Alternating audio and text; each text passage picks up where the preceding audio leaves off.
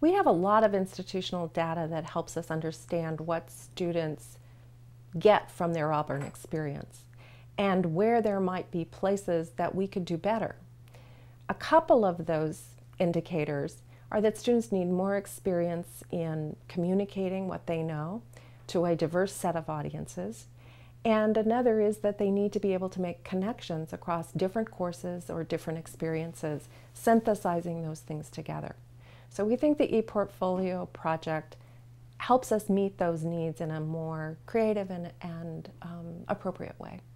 An ePortfolio is obviously a process because you're assembling these different kinds of documents or artifacts, but it's also a product. It's a digital website that includes those reflective contextualizations that help your audience to make sense of what your learning experiences are. One of the ways that an ePortfolio is different is that it lets students combine materials that they've done from classes with things that they've done in extracurricular activities or co-curricular activities like study abroad.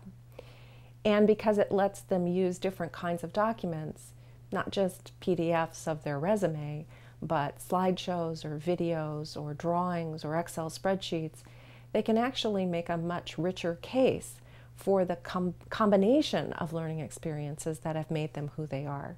I think that one of the benefits of working on the ePortfolio is it's been able to show me some of the connections between the different areas of campus that I've been working in. For one thing, it's made me found relationships between, say, my classwork and some of my involvement in SGA. But beyond that, it's also made me see some of the areas that I'm most passionate in. For instance, undergraduate research. I'm interested in getting involved for myself, but in my involvement in SGA, I'm working to help promote availability and awareness to others. And my work with undergraduate research is something I'm passionate about and something that I hope to show on my ePortfolio.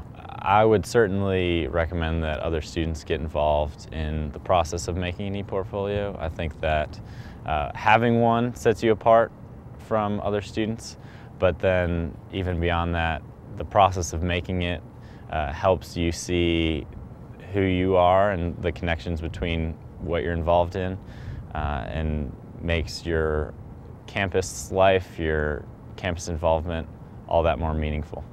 For me, the real benefit of the ePortfolios is its likely impact on student thinking. The technical competence is something that that's very beneficial. Students might well have gotten that in some other way. The practical value of the portfolio, and I think it will have practical value, is also important. We want our students to leave the university with an ability to think critically, to make connections, to solve problems, to be involved in the creation of new knowledge, and to be able to present that to an audience in writing and speech and visually in a way that's persuasive and compelling. And the ePortfolio fosters all of those abilities.